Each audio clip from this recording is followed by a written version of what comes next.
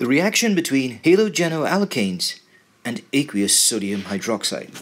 A halogenoalkane can be represented like this, with a chloride or with a halogen, typically chlorine or bromine, attached to a carbon, which in turn could be attached to two other hydrogens, and here a CH3 group, a primary halogenoalkane, because it contains two hydrogens. A secondary halogenoalkane would contain a CH3 group here, and a tertiary halogenoalkane would contain three alkyl groups attached to this carbon. These groups could be CH3 or C2H5 or C3H7.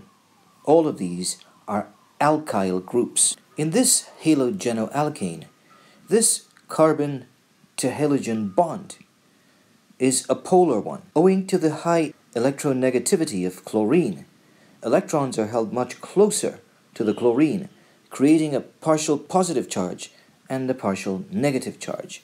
This is known as polarity.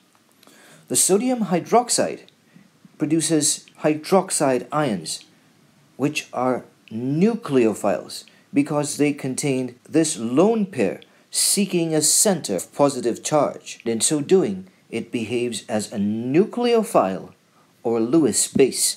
The choice of solvent in this nucleophilic substitution reaction is important, and it is essential to have an aprotic polar solvent. An aprotic solvent would ensure that no OH or NH groups are available to form hydrogen bonds to the nucleophile, and they're not able to solvate or surround nucleophile, which is the OH with its lone pair. Good solvents that are aprotic and polar include ethyl ethanoate and propanone. Let us now examine the mechanism of this reaction between a halogenoalkane and sodium hydroxide. The active ingredient that comes from the sodium hydroxide is the OH group with its lone pair of electrons. This negative charge seeks out a positive center, which is created as a result of the difference in electronegativity. This type of reaction is termed an SN2 reaction. S for substitution, N for the fact that a nucleophile is involved, a species which behaves as a Lewis base and seeks out a positive center. And finally, a 2, because the rate of the reaction is dependent upon two molecular entities, the concentration of the halogenoalkane and the concentration of the nucleophile, making this reaction a second-order reaction. This SN2 reaction is also characterized by the existence of a transition state. Here you can see the formation of this transition state, with the OH approaching from the back side of the molecule, unable to make an approach from the front side because it is blocked by this large Br group.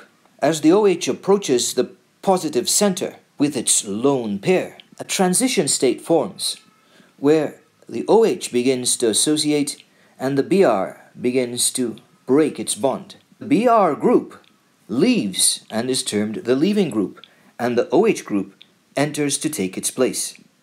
And as this happens, there is a reversal of the conformation of the halogenoalkane. So if we began the reaction with the R conformation, then we end the reaction with the S conformation.